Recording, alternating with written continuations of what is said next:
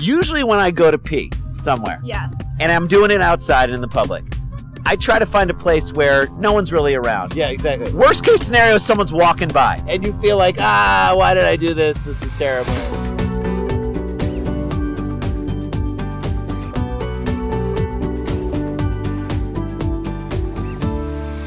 What's up, guys? Nikki Novak here for the Young Hollywood Network, and I am between two Sklars, Yes. Jason and Randy. Hi. Jason, Randy? That's correct. That's nice. That is correct, Nikki. Nikki, Am I not doing this right?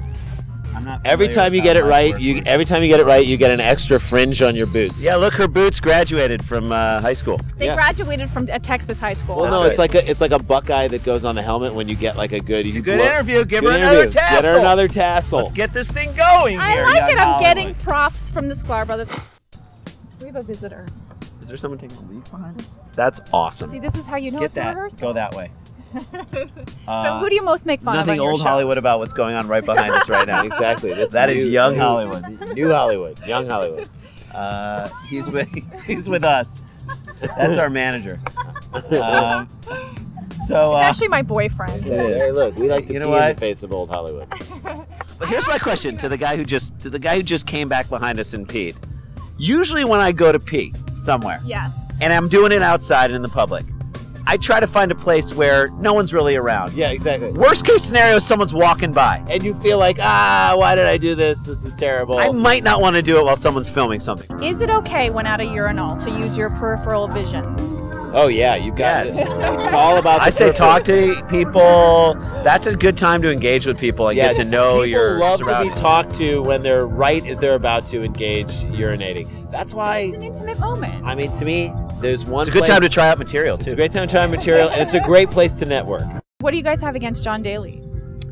I love John Daly. If John Daly doesn't cut a country music album, he's a golfer, by the way, we don't have material. If John Daly doesn't claim that his wife stabbed him in the face with a steak knife, we don't have a bit. material. So, thank John you. Daly, Thank keep you. doing what you're doing. I say thank you. You are like the black Hootie and the Blowfish.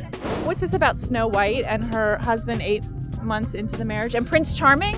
To me, that whole relationship, as a father with daughters who love to hear that story over and over, we have a bit in our stand-up, which I know you're referring to, but the point is that, like, the way they met was under such bizarre circumstances. It is a Kind of very. like a bachelor. It's yes. Well, it's a fairy More tale. bizarre than more that. than even more bizarre than the Bachelor. It's a fairy tale based on necrophilia. That's it. Let's He be brought honest. her back to life, Right, and then and they so- came back together. So in our That's all minds, sick. as I'm reading this to my daughter, I'm like, do I really want this to be the model of they live happily is this ever the after? moral that we want to throw out It's here? not. It can't be. And so we like to imagine like Snow White and her husband 8 months after they've been married, just having a like a tense conversation where she's trying to figure out, were there any other corpses you did that with before you got to me? Is essentially Was what. I not your number Yeah. one? So tell me a little bit about United Stats of America on the History Channel. Yes. United States of America is a new show that we have on the History Channel that's coming out in May, sometime in May.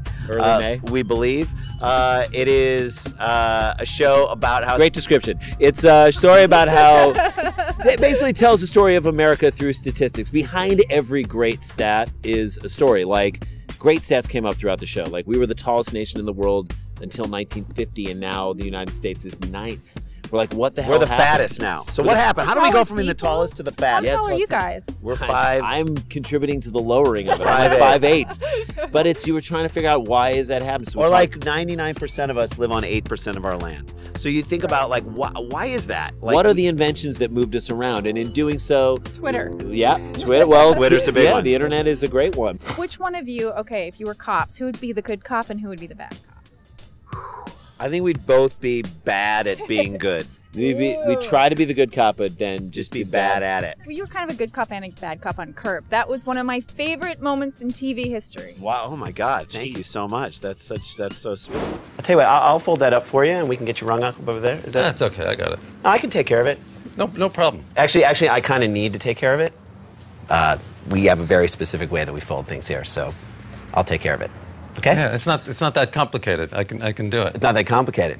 Actually, it is kind of a little complicated. This is complicated? Yeah, it's a little bit complicated. There's a specific way that we need to. Can you let go of? Okay, thank you. You're stretching it out now. It's not a scoop neck.